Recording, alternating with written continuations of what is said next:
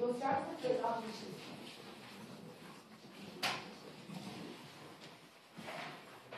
What side proposition has joined together in beautiful holy matrimony? Let us tear asunder in the opposition.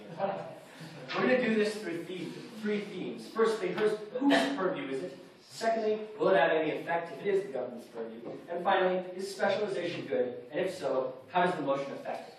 So let's explore these three themes. So firstly, whose purview is it?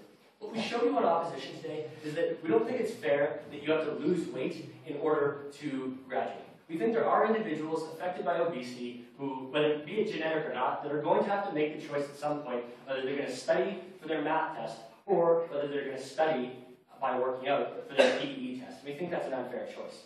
We show you in the second opposition speech that you cannot join these two domains. That there are individuals that are differently specialized for different things, whether based on their genetics or their interests. And we don't think forcing football players to take calculus or forcing nerds to take PE is a good idea. We think there are fundamentally different domains, and not to go into this Hollywood BS high school movie where they're the jocks and the nerds.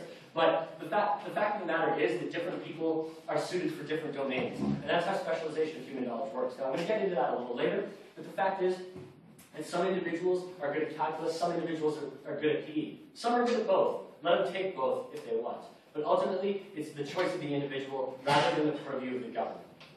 Second, will it have any effect? The answer we've provided to you on opposition today is no. That obesity is the largest societal problem. That PE does not affect the price of Big Macs. And that eating Big Macs will harm your health regardless of whether you have PE or not.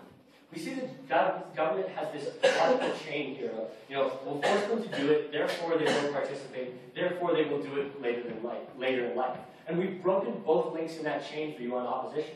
We've shown you that forcing them to take the class does not necessarily make them participate. In a POI about COM, for example, about the Career Life Management course.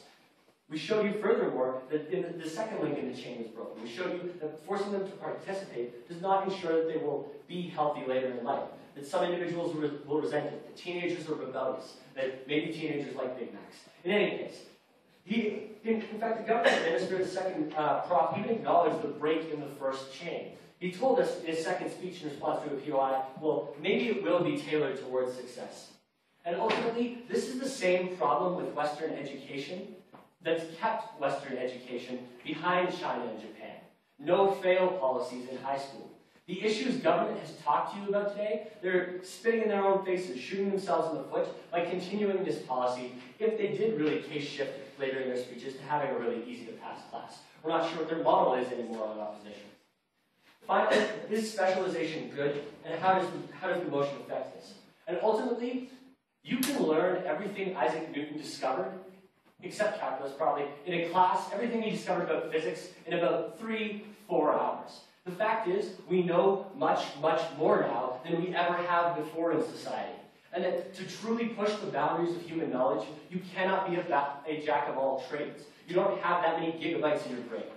So what we see is that you can be a physicist in high school, you can know everything Newton did, but you can't develop anything new in 4 hours. In order to truly push the boundaries of human knowledge, in order to contribute to something to society with your intellect, you have to be specialized. And government have ignored specialization today.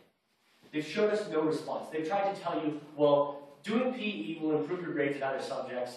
There are scientific studies that show this. But ultimately, if there are individuals that are forced to choose between studying for math and going for a run, and then not going for the run will end their high school career, hold them back from university, we don't want individuals being forced to choose to go for a run. So what side proposition today of joined together in holy matrimony, both the union of calculus and PE, we have torn asunder. The union between forced participation later in life, we have torn asunder. Thank you.